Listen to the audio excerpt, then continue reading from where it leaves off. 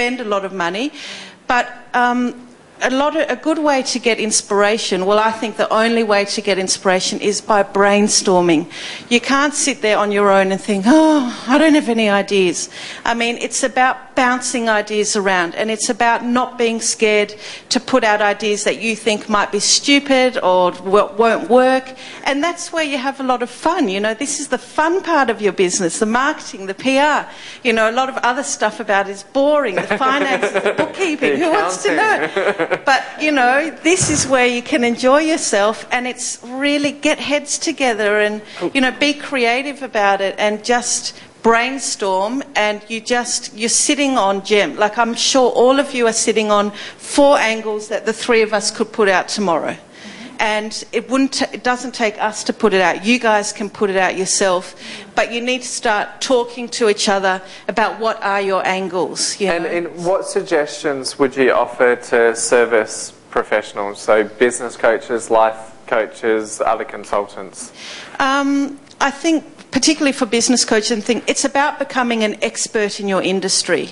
So, for instance, if you're a business coach and you've come up with the idea that you know, networking is very important. You know, it's a very original idea and one that Ben does very well. You might write a press release about why networking is so important. You might do a little survey, you know, commission something to have some factual information, and then pitch your story angle to business writers who you feel would write about that topic. Yep. So, yeah, and yeah. Is there anyone here who does this? I'm desperate to do this. Who does eyebrows? Okay, right. Forget. So what I'm going to say, and that is for silence. That is like for small business. The other thing you can do is to jump into trends. So the election, hot.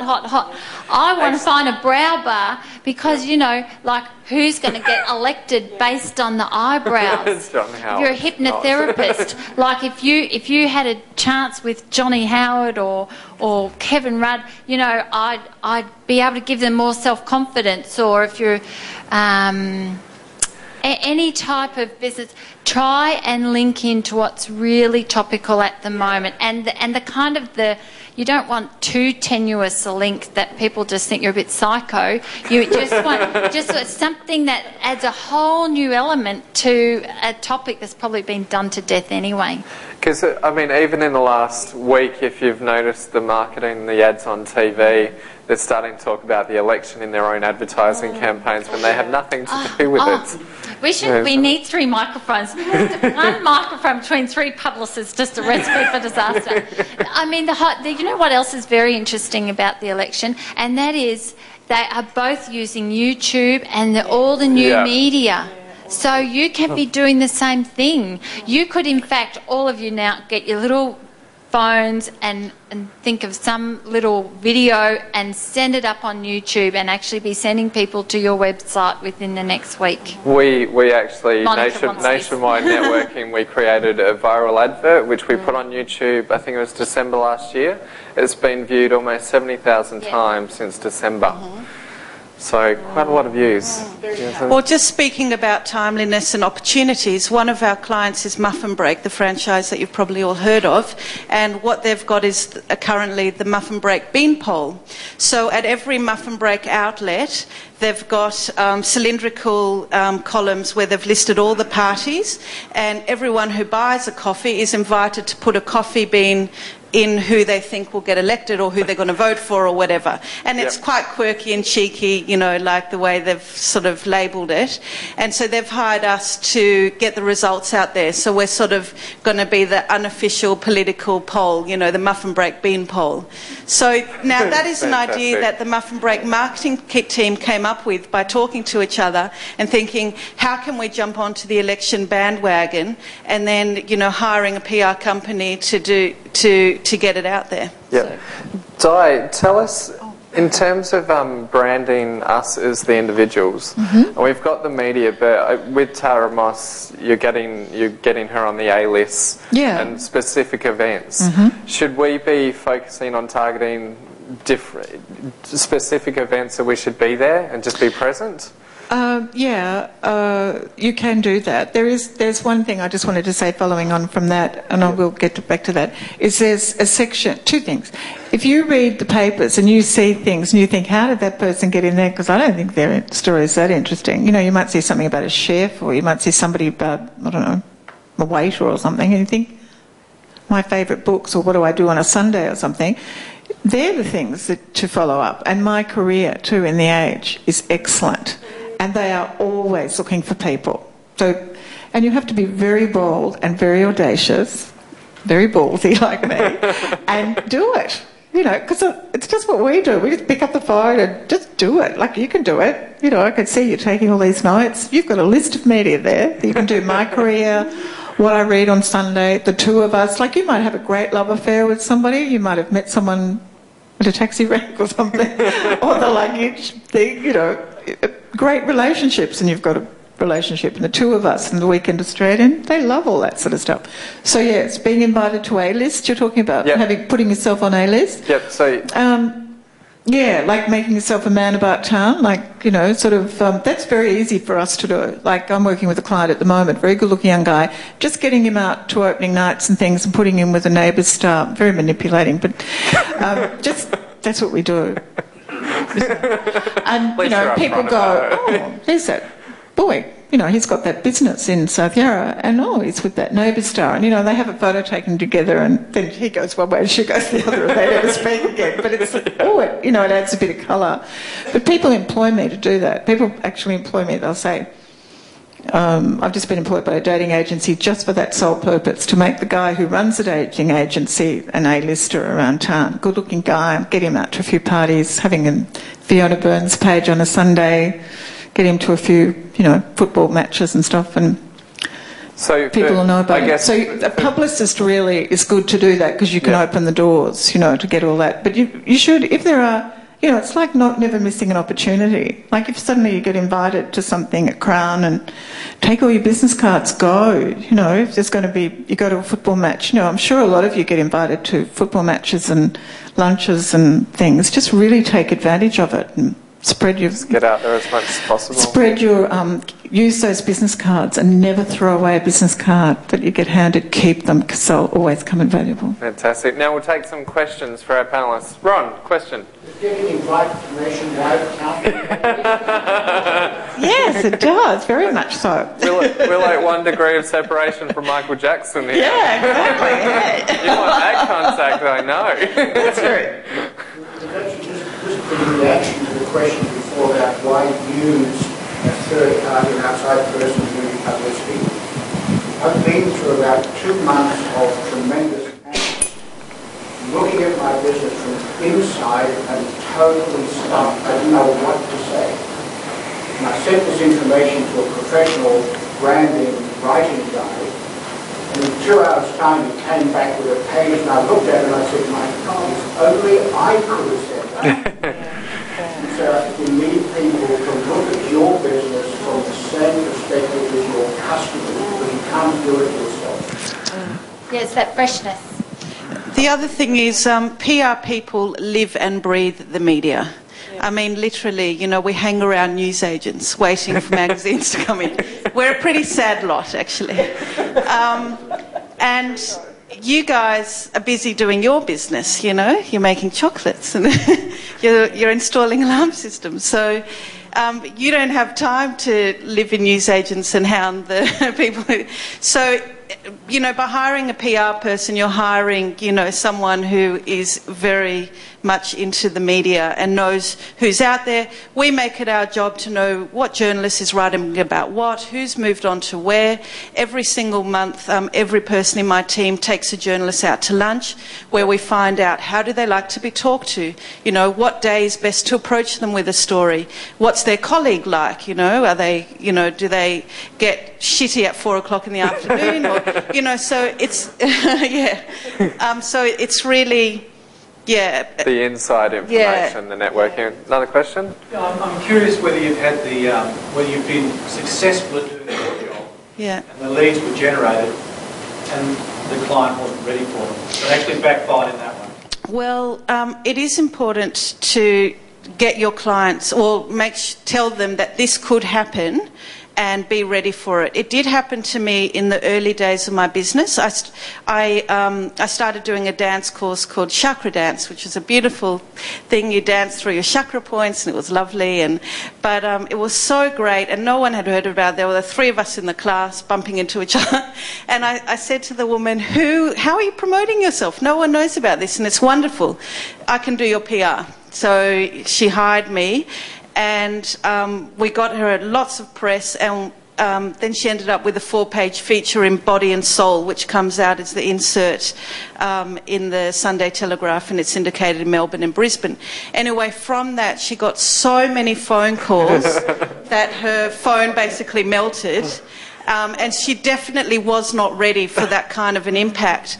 But that did give her the jump start to thinking, oh my gosh, I've really got to get myself sorted here. And she did actually take enough calls and messages to take her business to the next level. Fantastic. But now I've learned from that.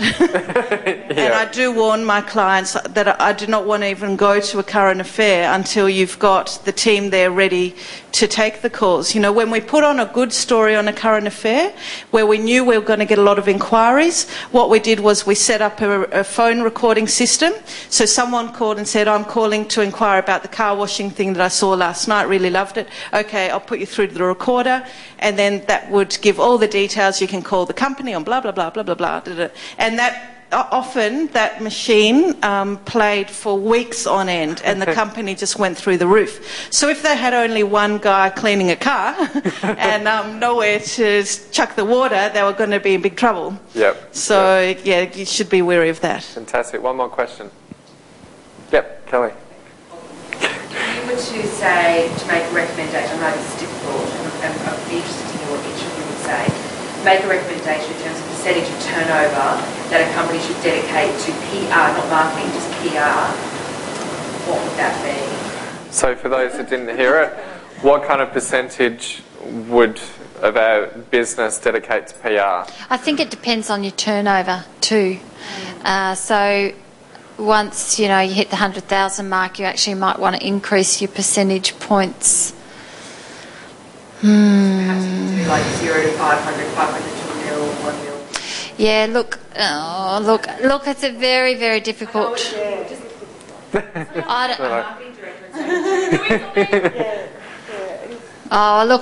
as a ballpark figure 5%. Yeah. What do you reckon? So you had a comment? Yeah, exactly. Oh, here we go. Oh, sorry. I'll give it to you. Sorry. The other thing that's important to remember, there are different types of agencies.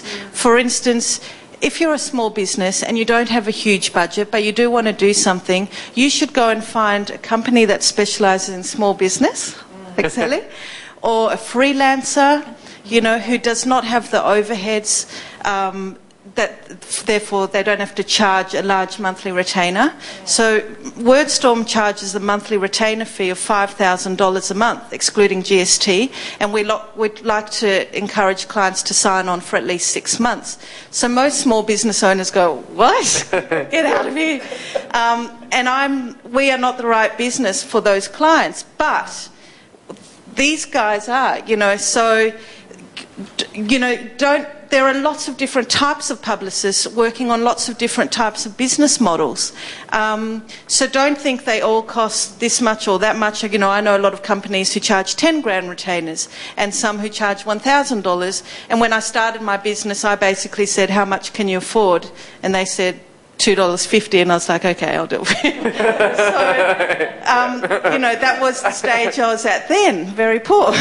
Yep. But, now we've got overhead, so we do have to charge more. So there are lots of different business structures, and it's about finding the right company. The other thing I want to say, what I always advise, if you do have an advertising budget, to slice 20% off that budget and put that to PR, because you'll get a lot of value from that 20% compared to the 80% that you'll spend in advertising. Fantastic. Yes, I just wanted to use an example of that. Just recently, when the Royal Melbourne Show was on, a couple rang me up. They run an organic dairy farm up in the country. Anyway, they got their first prize of cardamom and Oh, I can't remember now. I've worked on some. I've got too many wrestlers running around my head. But anyway, it was cardamom and it was organic ice cream. Anyway, basically gelato. Huh? Timbrewed ice cream. Is that what it's called? Yeah, it wasn't called that, but it was something like that. Anyway, what I did was they said, "Could you do some publicity? Because we just won this in the dairy section. We just won this cardamom and potato. It was cardamom and potato ice cream." And I said, "Yeah, sure, I'll do that. Sounds fabulous." That's got an Great. angle. Okay, so what do you want to do? And she said, "Well, we've just won it, and we're just so wrapped, and we're just this little business up in thing." And I said, "Okay, get me 2 tubs of it to Neil Mitchell tomorrow morning, and I'll get him to eat it on air." And she went, "What?" And I said, "Get 2 tubs to Neil Mitchell tomorrow morning," because I'm thinking Ross and John. Oh, Ross won't do it, but Neil Mitchell will probably do it. So lo and behold, I quoted a fee. They put the fee in my bank. It all happened in the same day. I got the cardamom potato gelato sent to 3AW. Neil Mitchell talked about it for 3.5 minutes, more than paid my fee, and they couldn't keep up with the supply. Fantastic. The Paran Market took it on, Victoria Market took it on, and I actually got phone calls from media saying, "Can we do a story on that?" Body and Soul rang up, the Herald Sun rang me. That was the easiest job I've ever done. It was the easiest money I've ever made. 5 seconds, one phone call, done. And it was done. And so therefore, and that was just an idea I had, and I use the breakfast show's announcers a lot, or the mainstream media a lot. I'll always send things into the breakfast show if there's something crazy or... So really everything that you're all talking about is just that one little angle. It's just exactly. It's that one hit that we need to get over the line. Yep. What we'll do, we'll start wrapping it up because we're going over time now, but we'll get 3 tips from each of you for getting PR. Yep. Get your notepads out. My tip: create a relevant angle and get it to the relevant journalists. Quick example, client of our Chef's Toolbox. It's a party plan system. Their biggest amount of consultants are actually in Melbourne, so maybe you might know one of them. One of our angles was, women empowering themselves to earn a buck, and we got a big story in the Financial Review about a woman, a consultant from the Chef's Toolbox, who was really helping to overcome the financial stress from the drought, because she lived in the farm, there was a drought, no money, and so she was putting on these party plans and bringing in a lot of money from her family from it. So that was an angle that came out of a brainstorming session by utilising the talent within their business. Angles, creative, thinking outside the square, and brainstorming. Fantastic, Sally. Okay, couple.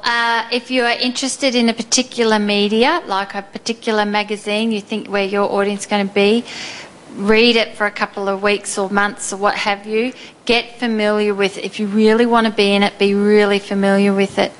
Then don't send it just to a general email address. Find out who the health editor is, or who the baby editor is, or pinpoint who you want to speak to, and you send them an email, dear Paul, dear whatever. To get that email address, very, very simple. You just simply ring the phone number that's listed in the editorial bit of the magazine or the newspaper, what have you. Look up on the white pages and ask who's the food editor or who's the machinery editor, whoever it is. They will tell you, and then get their email address. The other little thing that I do that so many people don't do, and that is when you get coverage, I want you to send them a thank you note and a little thank you present. Yep. Because they will remember you, and that is going to be then the beginning of an ongoing relationship. And I know one thing that really annoys Claire is that if she gives people coverage and she never hears from them again. It's like any normal business relationship. If you build want on that relationship. Absolutely. So send a thank you. Yep, definitely. Di, you're 3. Well, actually, that was one of mine. I've been doing publicity for how long? Years and years. And I've had front covers and knockbacks. I've had Channel 9 news editors saying to me, "You're not going to get that story on Channel 9 News today." I've had phones hung up on my ear. I always say thank you. Always say thank you. Always. It doesn't matter if it's Nui Takawa doing something, in the hit section or whatever. "Dear Nui, thanks. Great coverage today. Really appreciate it. See you soon." Whatever. So that's one of mine. Always. People never forget that. The other thing I was going to say is don't take a no personally. don't take anything personally. We get told no's all day. I had a day yesterday where no one wanted to know about the wrestling. And I'm like, oh my God, what have I done? And I'm good at what I do. And everybody was like, Di, go away. Richard Stubb, couldn't care less, Di, see you around. Awful, awful day. I woke up today, I didn't sleep very well last night, but I woke up today with a different approach, brand new day.